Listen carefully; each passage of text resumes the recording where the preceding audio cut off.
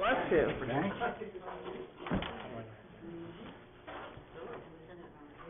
So it would go under the turnpike way down here then.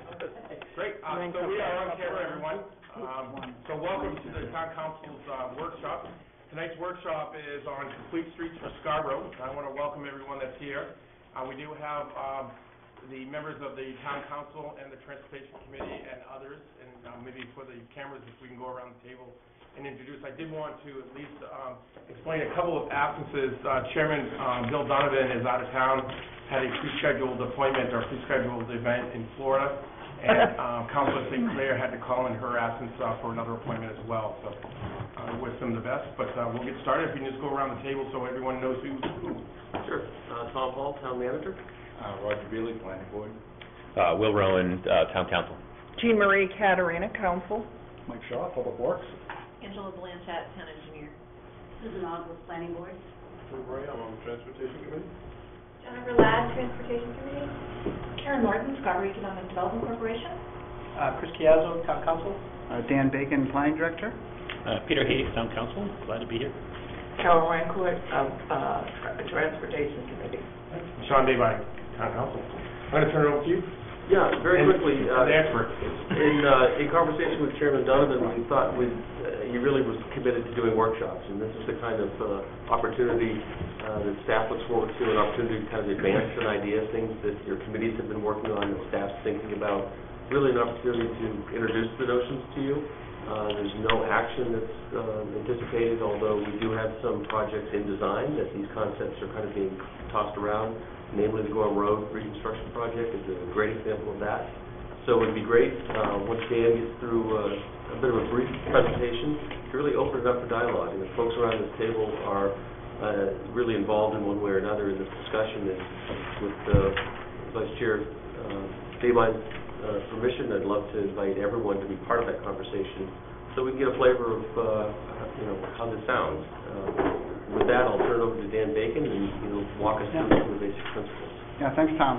As Tom introduced, the Transportation Committee has actually been working on the kind of the notion of complete streets for, I think, since their existence. So they were established 3 or 4 years ago as a needed committee to kind of focus on transportation, and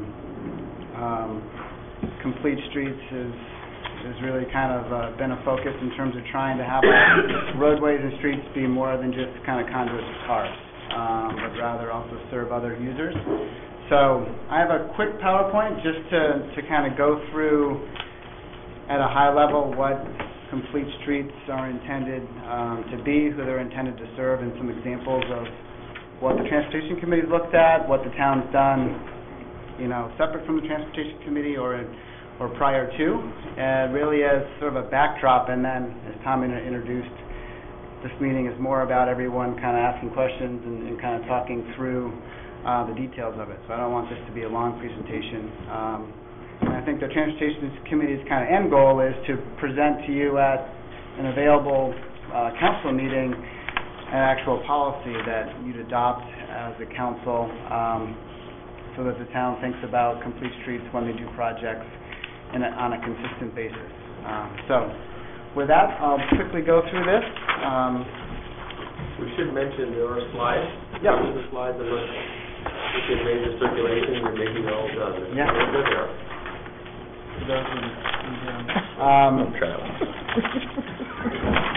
And so complete streets they're really not a new concept, not a new thing to Scarborough, but it's new to kind of bring forward a policy around them. And they're really designing streets and gearing streets with all users in mind, not just the automobile or trucks,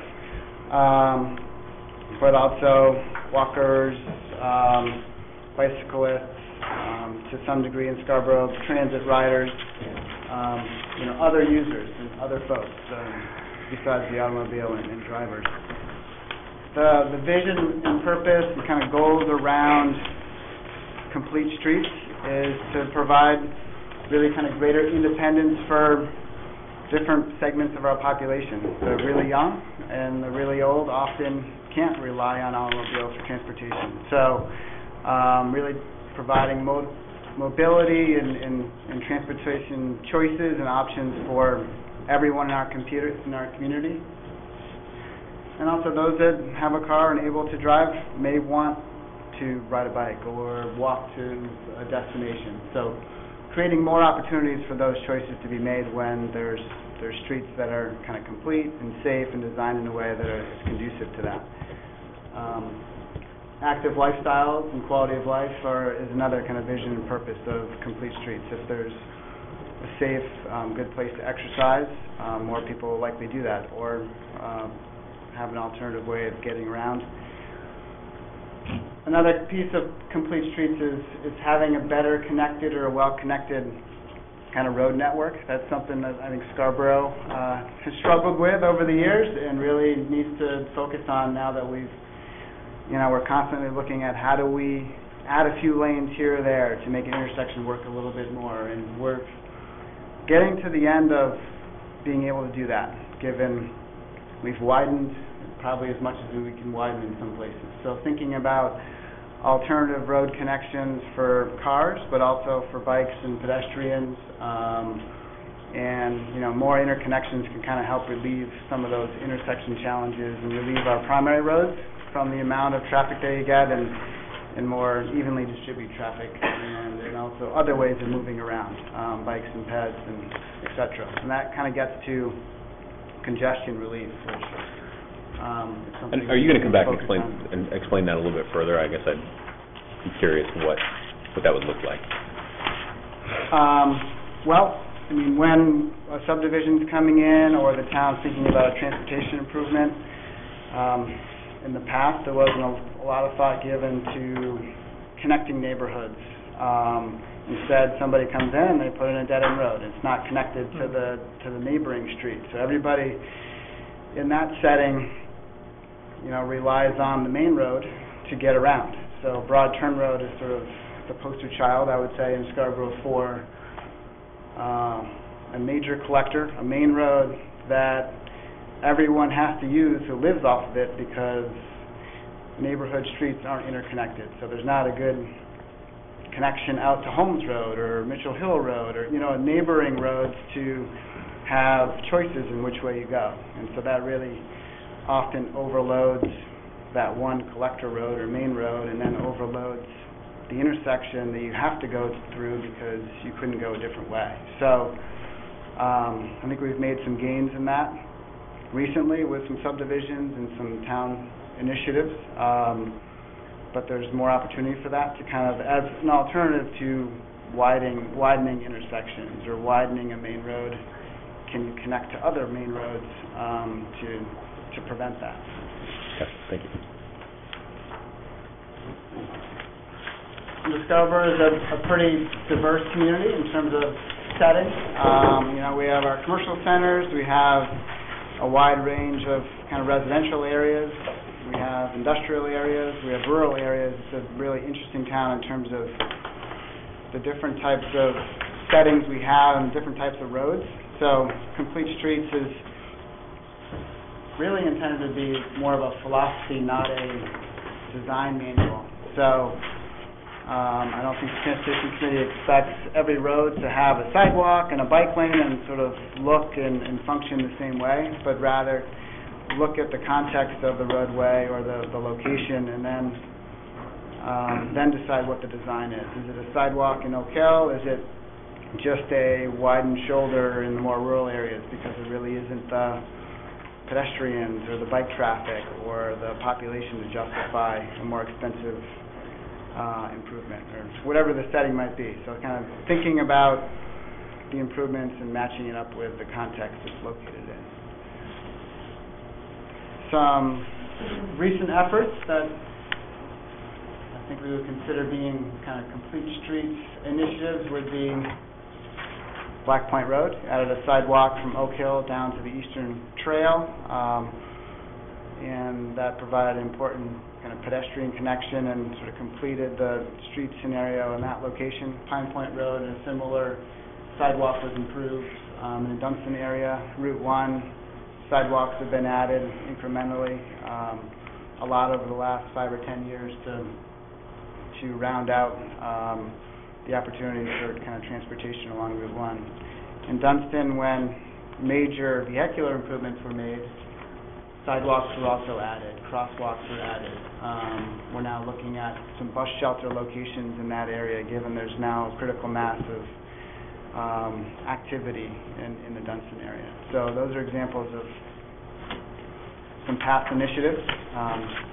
A different but just as good example is the Pleasant Hill Road project that Mike spearheaded over the last couple of years. Now, the section of Pleasant Hill Road from Route 1 to Highland Avenue is largely industrial, but also has a residential area by Highland Avenue. So the shoulders were widened to enable accommodations for trucks, but also bikes.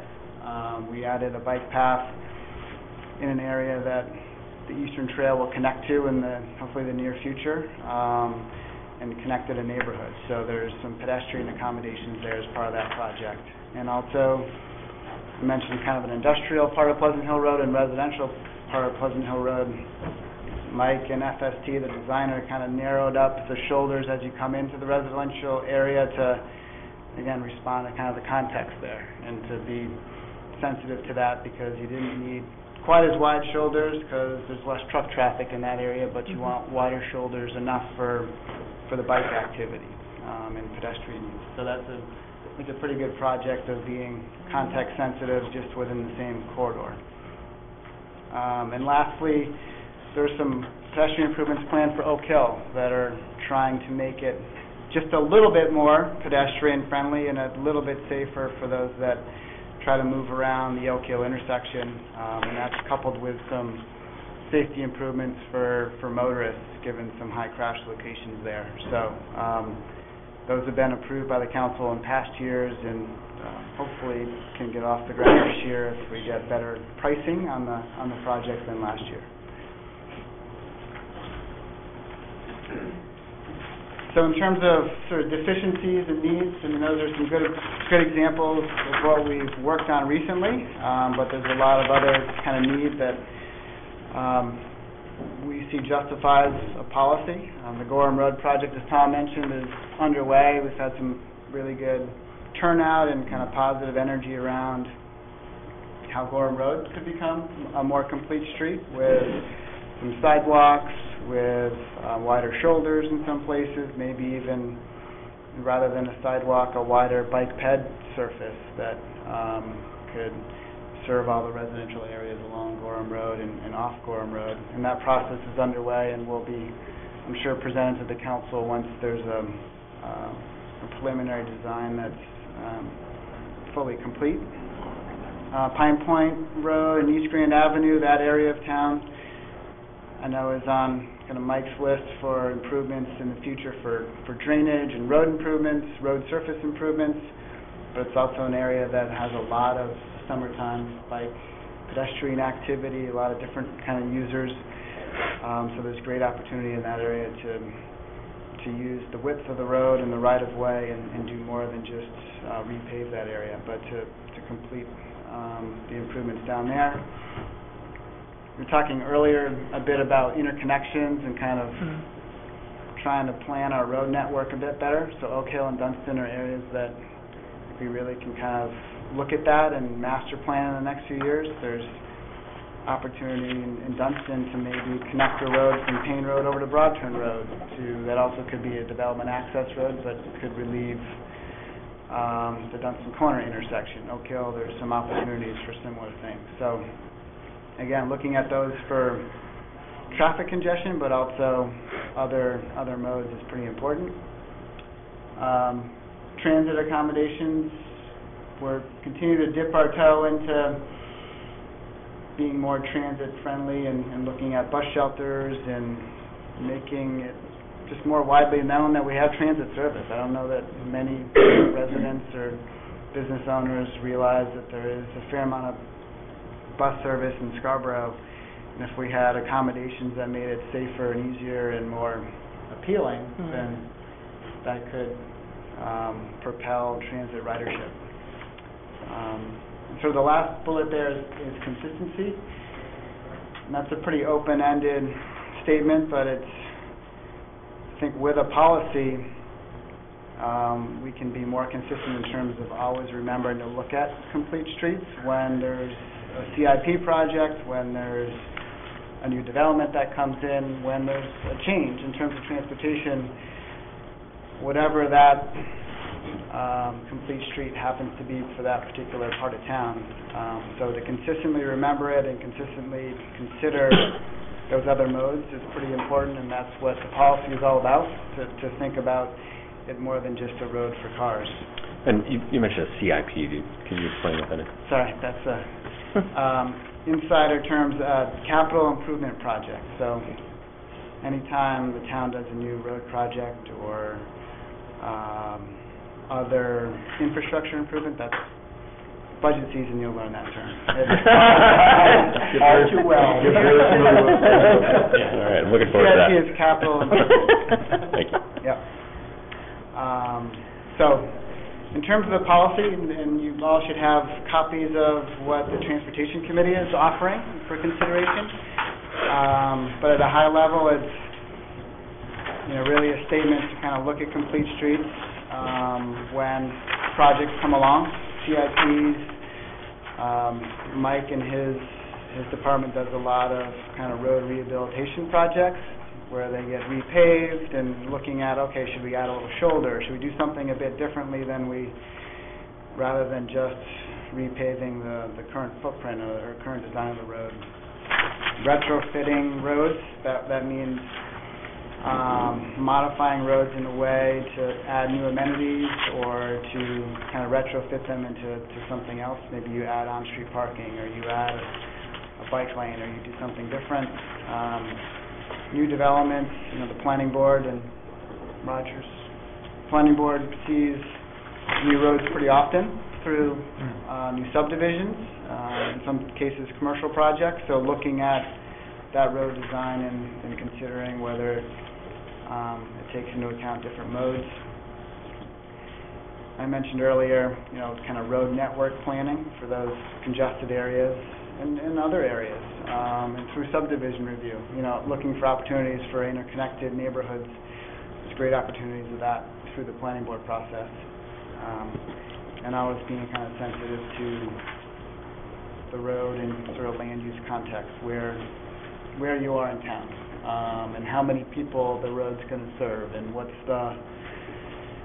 realistic in terms of those improvements.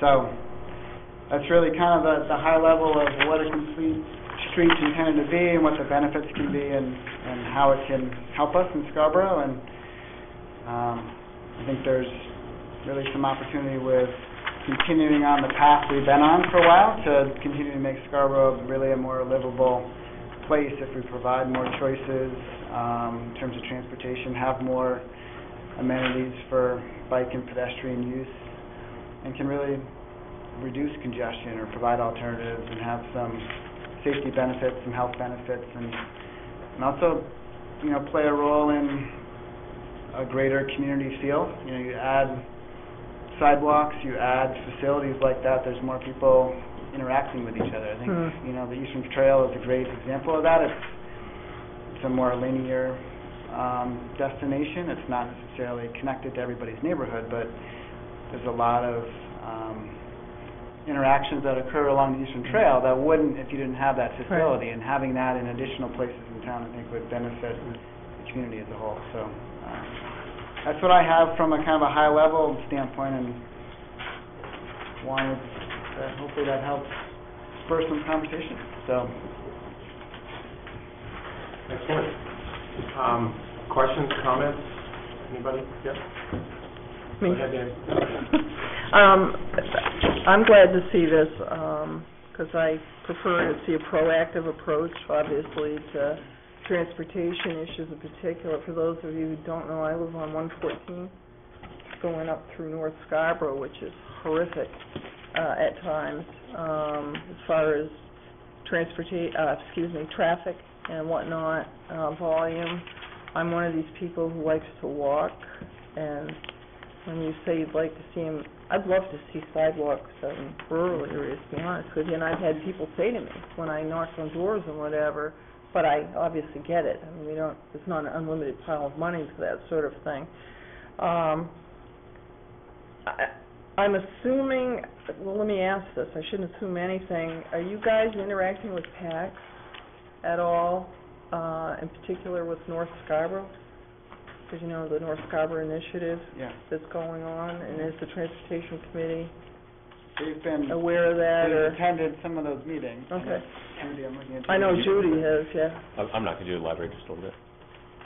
Oh, when you get up past my house towards Gorham, where 22 and Gorham come together, that's terrible. That whole area in North Scarborough is I avoid it in the mornings and at night. At 3:30, and they back up almost to my house, which is a couple miles. Route 22 comes out of Portland. Yeah. It's just a bottleneck, and So we met with the residents on 2 occasions, right, which we tend to do when we're looking at, what we'd like to do with an area, and trying to glean from the people there what right, they'd like to see that neighborhood look like. There are certainly the extremes. Some say, leave it alone, don't do anything. But others see the need for some upgrade. And we're trying to get the Turnpike to look at a bypass. But that's a whole other ball of wax. But that being said, one of the things that has been presented is one of these complete streets efforts to develop North Scarborough, so we can go back to the Army Corps of Engineer and say, no, you're not making Gorham Road a 4-lane road, because that's what they would like us to do. And I'm like, over my dead body, I don't think so. Was at our last meeting and encouraged the folks that live in the North Scarborough area to communicate with the powers that be, because the state doesn't want to do a bypass because they don't think it's needed, or they're not getting that message. And so what's really important is the Army Corps, residents, to get that message to them that, we are. Because Peter will do it. But they need. Not you, Peter. He will. I think we're due to meet again fairly soon with that group. I haven't heard his date. But anyway. Would we help you understand with that, though? Is that a legislative contingent effort, or is that specifically with the Army Corps of Engineers? I mean, the barrier to doing a bypass? If the neighborhood people see the need there, and is that something that has to be legislated, or is that something that goes through DOTs, different departments? It's a huge bureaucracy. I know the process. I'm just saying, if the need isn't percolating up through to the right levels, is this not legislated? It's not a legislative. No. We can't get support or assistance that way. Well, basically, right now there is some concept drawings. Right. But what Peter is saying is that we need to demonstrate to Army Corps and DOT, who all play a part in it, that we are working on a plan for the future. And so it's not something. It doesn't include. So that's the message we need to. So I was just curious of the Transportation Committee's tie-in with that, because it's not just North Scarborough. Whenever I work on anything like this, I'm not looking at just now, I'm not even looking at 10 years from now, I'm looking down 30 years from now. Right. Because Scarborough's has changed so much since I've lived in Scarborough. In the late 80s is when I moved to Scarborough, and Scarborough has changed tremendously even in that brief period of time. Your GP-COG representative should be also a member of the Transit That's me. Committee. That's you. That's me. And so, attending those meetings Right. and staying on top, because they get an allotted amount, usually $13 million has been the number I think they've gotten recently on an annual basis, to work on various and sundry transportation issues and problems. They've got, they got to prioritize them. There's this long list, and you might be 25th on the list, and You could have everything all lined up and absolutely. no funding, and you're not So- gonna Well, do that's it. the issue, it's Active funding all involvement the of the time. council rep to the GP-COG and the PACS committee is certainly important, and Dan, I know, has served on the PACS committee, and so we keep touching base with that. And are we doing any outreach with Gorham? Because it sounds like Yes. they would be. Yeah, we're working with Gorham. It was a meeting in tandem with Gorham and Scarborough. Yeah, and that's an ongoing thing. But I was just curious about that. It'll be within a month that we're going to hear again from the Maine Yeah. Turnpike Authority. That's what I thought. Okay, good, okay. I just wanted to say that you sort of look at it historically, the council that, one of the councils that Sean and Judy and I served on, we had an unofficial, semi-official, but it wasn't codified anywhere, plan for streets that whenever we redid a street, Right, we would give as much shoulder. right, Because we knew we couldn't, to your point of not having sidewalks everywhere, but having a safe Right. shoulder in the more rural areas that Right. people could actually bike or walk on, that would make that safe. I think having this policy helps us to assure that all of Yeah. that will actually be codified for the first time, that we have to look for those solutions. yeah, And of course go much more so with sidewalks and real bike paths right, in areas where, they're needed, Right. the congestion requires them. right. And I think all of the villages in Scarborough have their own form of congestion. Yes, So those are the targets, I think, that we've looked at first. yep, But that doesn't mean, for example, we made some recommendations to the council before you two got on, but fairly recently about Payne Road and Holmes Road Yeah. intersection. Oh, right. Which is more rural, but was an issue. So there are many things that the Transportation Committee is working on, Oh, and good. looking at, in the long range. Todd wants to do something? Yeah, it's wonderful, yay. Just a couple of thoughts when it comes to, planning board involvement in this. This is wonderful, an enormous amount of work that's gone into this. yeah, Okay, so it's going to be, it's not going to be codified, I mean, I'm a little confused as to what's going to happen at the planning board level. Are we going to be able to, are we going to have ordinances that say exactly how much we can ask and how much we can't? We're going to review this, it's a lot of work that has to be done in terms of figuring out how it is actually going to come down to the implementation part of it. And I'm thinking in particular about the designing part, because I remember what happened when we did our design standards for for architectural and site plan usage. And this will impact all of that as well, obviously. So that would be one of my points to look at real closely, is how is it going to be when Lower hits the road, no pun intended. Right, currently, we do have, our zoning ordinance is pretty robust in terms of expecting sidewalks and certain things, Right. but our street acceptance ordinance, that's the street acceptance ordinance is basically a design manual for when you do in a subdivision, you're putting in a new street. That is fairly out of date, so I think if anywhere, that's an area that needs attention in terms of coming out of this policy. I mean, this policy is more of a resolution, a statement by the community, we want to work in this direction. Other things flow from there. Right. That then So says, at this planning point- staff, work on your subdivision ordinance or your street acceptance Okay. ordinance, and that would be something that comes later. So this is essentially just sort of like a wish list, basically, that will be looked at later. More like that. Or a guide. It's more the high-level view. I mean, Yeah, I understand that, but it's got things in here, for example, under 3F. F, under exception. yeah, under exceptions, town staff or town council, I'm going to be in, exempt the project due to the excessively disproportionate cost of establishing a bike-way, walkway, or transit enhancement. yeah, Those kinds of things are going to be real tricky. I think of things like our traffic impact fee that we have for development. Maybe just throwing it out there, that this is something that can be put in there as well, is impact fee for actual design.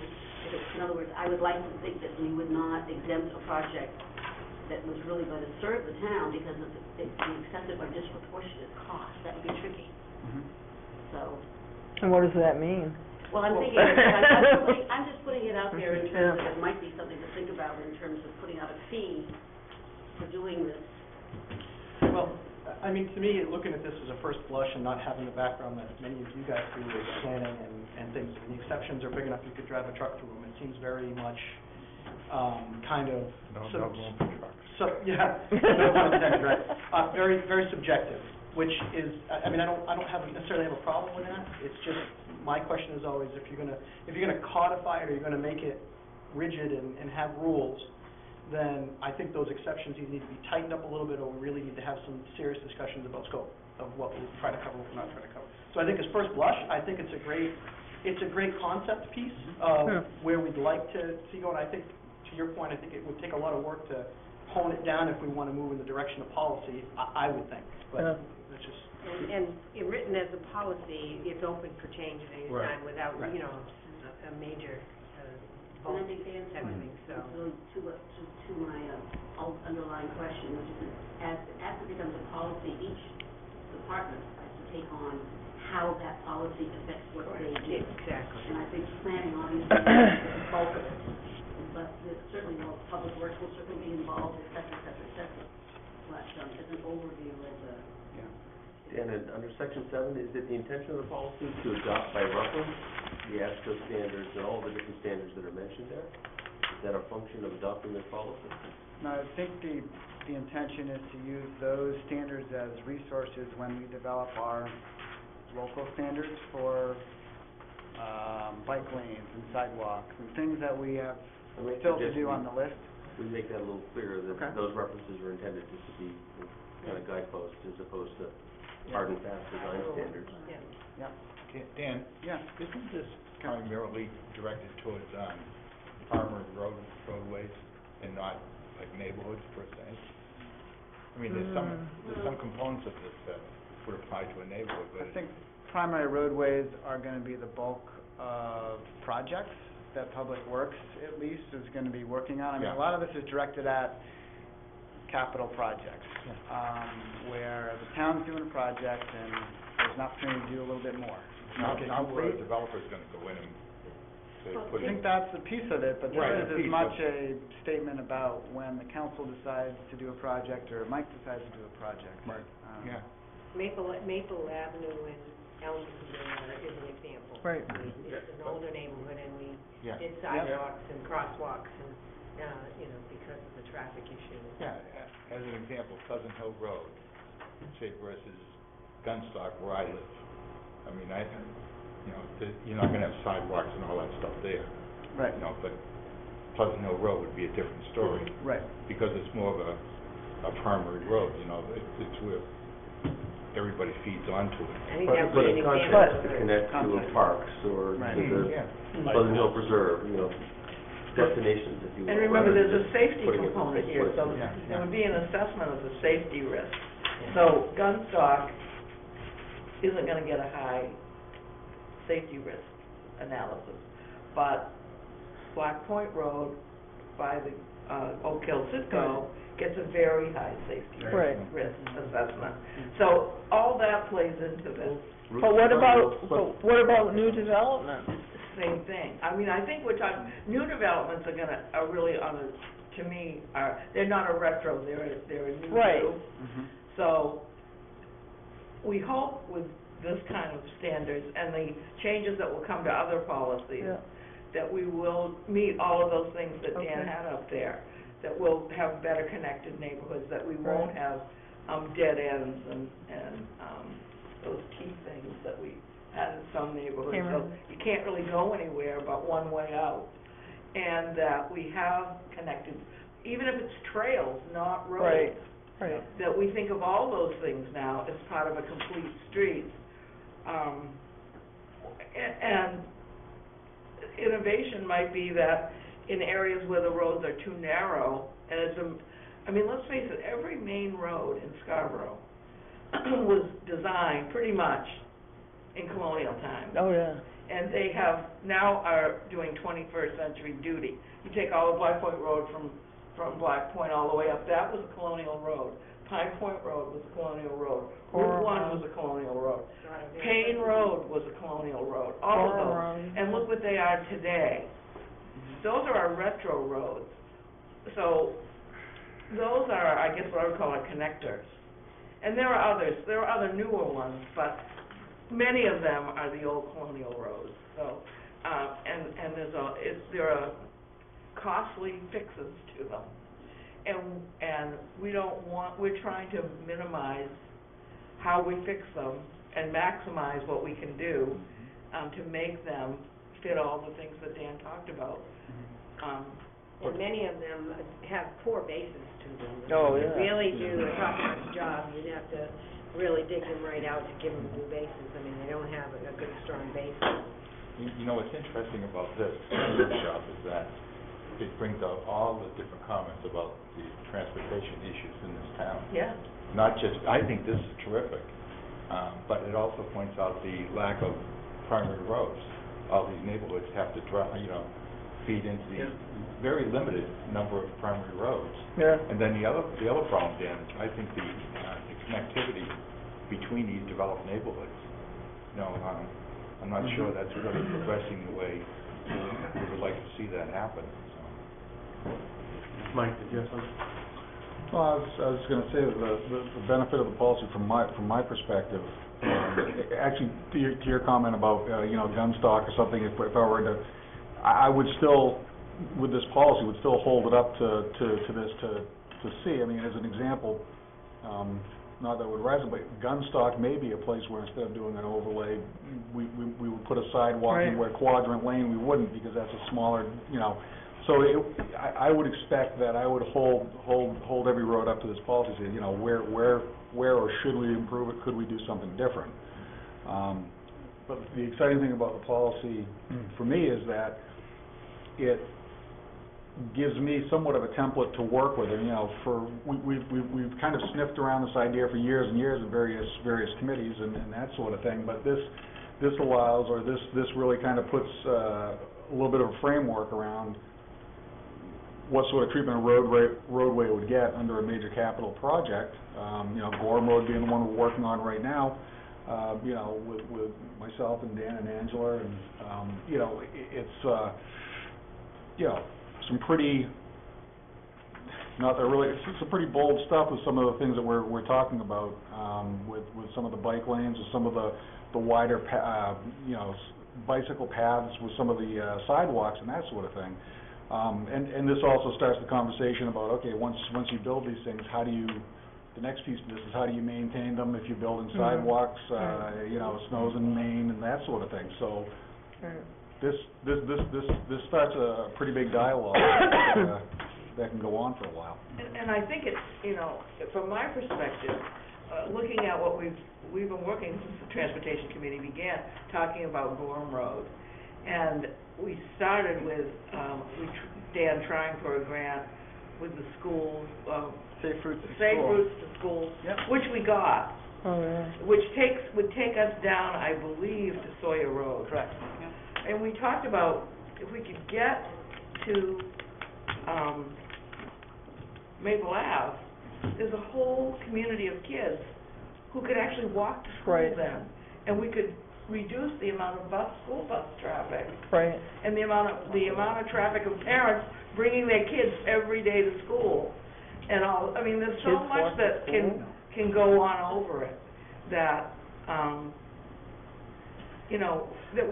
that we used to do years ago that we can't do anymore because it's no longer safe. I don't know if the school thing is so much an infrastructure issue as a cultural issue at this point. But part of it, you're right. But I hear what you're saying. A couple of more, I guess, I want to say poignant questions, but what kind of additional costs can we expect out of implementing a policy like this? I mean, I'm ballpark. I mean, you're talking like adding 2%, 5, 10. We don't know. We're nothing because it's. Give me kind of a reference if you could. I think that's totally context sensitive. I mean, getting to gun stock early, that's a fun sort of example. In some cases, pretty much assured the fact doing something could be striping it differently.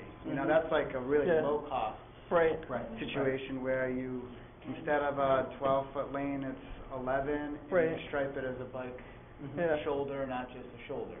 That's next to nothing, I'll say, on the scale of spending money. And to very expensive project like we're talking about with Gorham Road, where we're, it's not finalized yet, but there's consideration for, adding basically an Eastern Trail-like path parallel to Gorham Road, and then putting in some crosswalks, and, they're doing some major improvements, and that's where, so it's a wide spectrum.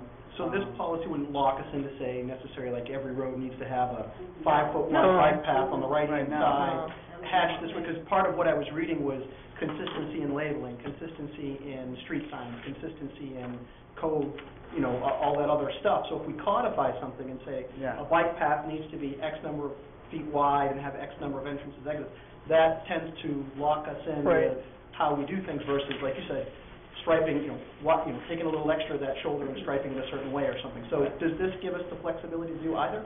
Yeah. It does, and it's, well, the sort of squishy exceptions that I identified earlier.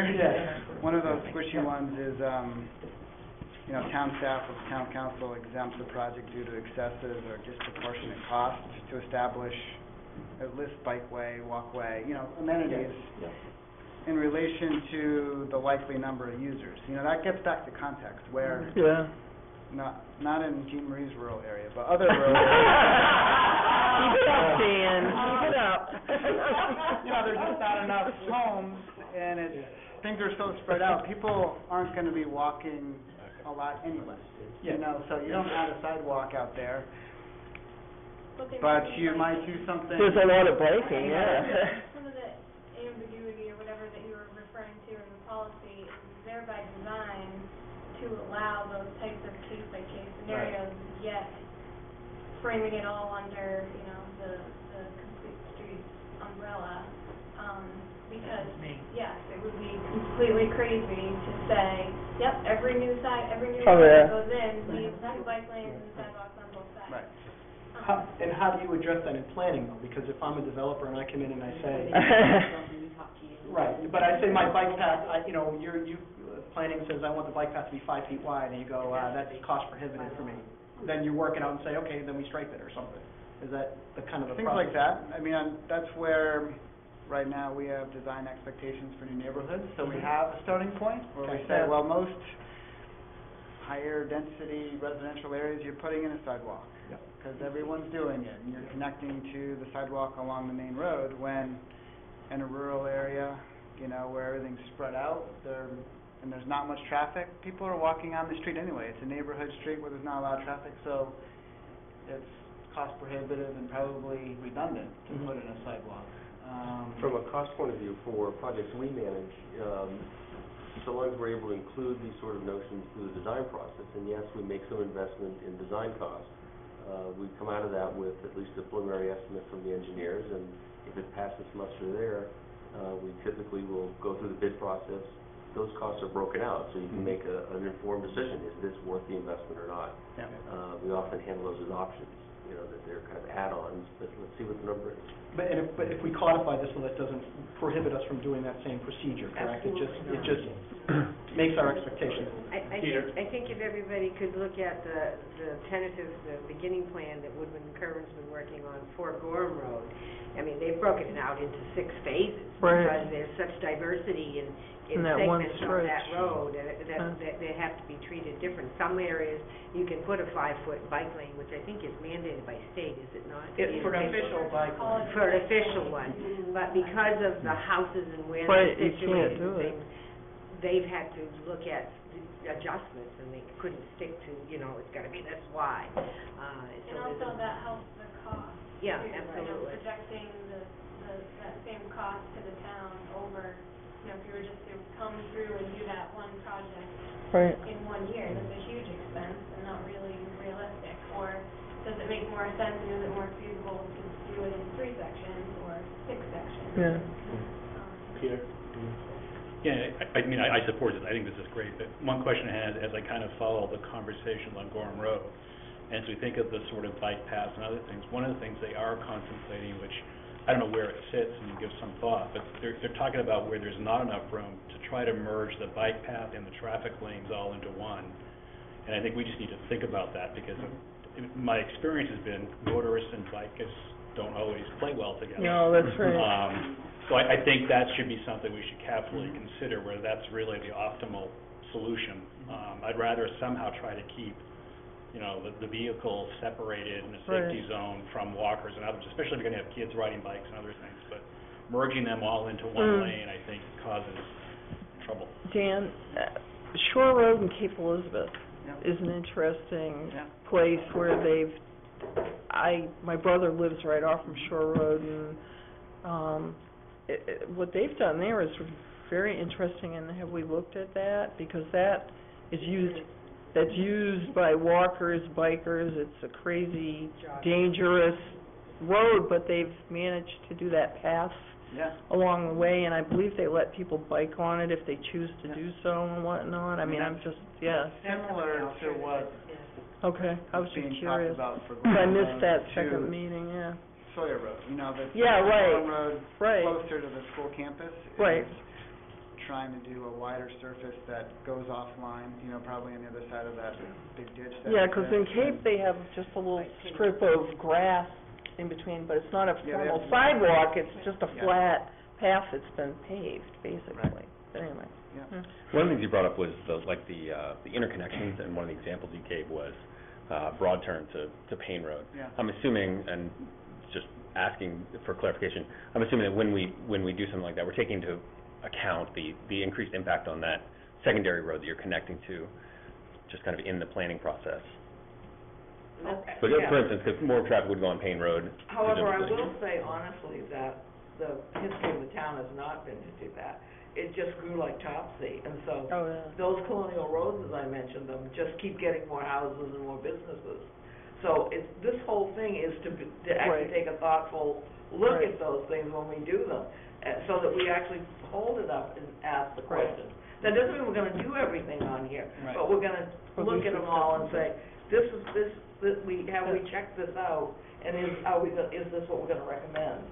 So it kind of sets a framework for that. Just one other observation, I remember being a bit surprised by Dan's taking this position, but it made perfect sense. We've done a number of pretty important intersection improvements along Route 1, Ficus Parkway, down the Dunstan section, and essentially we've maximized the right-of-way. There's no more room to do anything else, and so Route 1 is conceded at this point to cars. And we didn't even factor that into our design. We tried to do some pedestrian improvements, crosswalks in strategic locations, but from a bike lane, there's just no room to put it at this point. And the likelihood of, you know, another lane in either direction is simply not gonna happen. So, just kind of a reference point, I guess. Is there any empirical data to support the claims of reduced congestion, health, safety, that kind of stuff, or is it more just a concept of if we implement these things, that's the desired outcome? Is there a study you can look at to say, like, we've had X number of traffic incidents, Yeah. bike, we have that data available? Yeah, there's a whole organization that kind of focuses on these type of transportation improvements. And so, you know, some of the background for this presentation kind of came from there. Well, I can get you a lot I'm more sure kind that, of yeah, I'm sure there's statistical national stuff. data Yeah. out there, for sure. I'm Yeah. wondering more focused and local, like we've had, 5 pedestrian bike car bike incidences that have, not that you want to wait till something bad happens, but Right. if there's something that you can connect a real need to say, okay, now is really the time to do this because we are at maximum point now, if you know what I mean? Like, we're so congested that we're running into each other. This is time critical now to make this stuff happen. Is there anything like that out there? Yes. Woodward and Curran gave us, what was it, it's local, they did a street there where they made it, the traffic flowing. Oh, in Woolwich. Yeah, Woolwich. There are some other examples Yeah. locally, maybe not in Scarborough, but in other areas. The first one that Yeah. comes to my mind is Route 1 Route through 1. Thomas. That project would fall under, Yeah. And Bill Bray, who was sitting right here at our table, has done traffic studies here in Scarborough, and he has done one for the Oak Hill area. And we know the high crash incident areas, and we've been working to mitigate those with the design that we're doing. So yes, we do have some actual local data, and for each project that's coming in, I assume we would be doing that kind of thing, except maybe something really minor. But for a major change, we would be doing some traffic studies. to see what the impact is gonna be, and often we make the developer do those. So, yeah. From a public works perspective, the real driver or the opportunity to do these is gonna be more driven by the fact of bad drainage issues or road surface issues. And so that's the point where you take a look at these sorts of things and say, do these amenities make sense? You know, Gorham Road, the real driver behind Gorham Road is poor vertical and horizontal alignment, road surface, poor drainage. One of the other big projects I have on my mind is the East Grand area. You know, the driver behind that is the fact that it's a 50-plus-year-old drainage system that's completely failed, and pavement surface. So, you know, from a municipal standpoint, you know, the real driver, the real root is still drainage and pavement surface, but it also allows us to hold this policy up and take a look at it and say, you know, do we replace in kind or do we not? And if we don't, what sorts of things do we do based on this policy, based on, you know, the data that you're talking about, which we have plenty of crash data, the police department keeps all that sort of stuff. We can take a look at that. We can take a look and see, you know, for this classification of road, what is the typical modern standard for it countrywide and so forth. So there are a number of ways to back into what you're saying as far as whether we do these sorts of things or not. Roger, do you have something? Yeah, I was just gonna ask Dan, but I wanna say, I think what Mike is saying just now makes sense. I mean, this is all gonna be driven by the needs, you know, the drainage and all this other stuff. But I was just kinda curious, Dan, do you see any of this at some point in the future applying to Route 1? You know, I know you talked about Oak Hill and Dunston, but what about the main artery? Can Route 1, anything... there's already a policy to, when a new project comes in, to connect the sidewalks to the existing Route 1 sidewalks. So that's happened kind of incrementally with development projects, and then the town has come along and been strategic about filling in gaps and improving connections. So yeah, I think Route 1 is one of the many contexts that we have to contend with. So I would consider it part of this kind of policy, part of this discussion for sure. It's more than anything, though, it's connecting the neighborhoods to Route 1, just given the destinations that exist along Route 1. And that's been done successfully, like on Maple Avenue, you know, 8 or so years ago, that was a great sidewalk connection out to Route 1 and some other places. But, you know, in parts of Route 1 aren't walkable at all, so you don't focus on them. But around Oak Hill and around Dunston, those have real opportunity for what's around Route 1 to connect to it better. And, you know, probably if we had better interconnections to Hannaford Drive and other places, people would prefer to walk along those roads. I mean, Route 1 is, you walk along it more out of necessity than desire. So, I mean, say the network builds more, people are going to choose to stay away from Route 1 unless they have to go near it, just because it's so it's so imposing as a road to walk along. Well, I remember, and Bill Gray may recall this, the Transportation Committee about 10 years ago. And I think that, I recall them saying there shouldn't even be sidewalks along Route 1 because the traffic is so... Remember that? I do. The traffic is, and the sidewalk was so close to the road, even though you have the guardrail there, it just wasn't, you know, so... I just wanted to add, and I don't know if it's part of this policy, but something that I think probably should run in parallel, for me anyway, the aesthetics matter as well. They're not the kind of practical things, the nuts and bolts that make roads work and make them safe, but nonetheless I think they're important in terms of looking at it comprehensively and that whole notion of green infrastructure in terms of how we handle stormwater management. So I think there's some companion pieces maybe a bit different than this that I know staff has been kicking around. And I called Dan about a week ago, just before Christmas, to talk to him about the job that's happened at Thornton Heights. Any of you have driven in there, seen what they've done with the rain garden kind of concept for storm drainage. They've got sidewalks, they've changed the lighting, and they put planting. Right. And they've humanized the streetscape of Route 1. And that's what a lot of our committee has talked about, along with Dom's idea of greening of the area. It helps Right. control traffic and slow Yes, it down. it does, yes. And it makes a big difference. So a lot of people think that's trill, but it's not.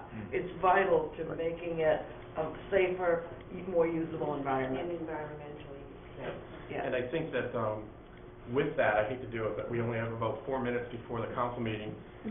That's a really kind of good note, and I just want to say thank you to everyone. This is a great step forward for us that really culminates a lot of work over the last decade. And I think it's a very positive move for the town. So I do want to thank everyone for participating, and we'll see you at 7 o'clock at the council meeting. Yes. Some things haven't changed.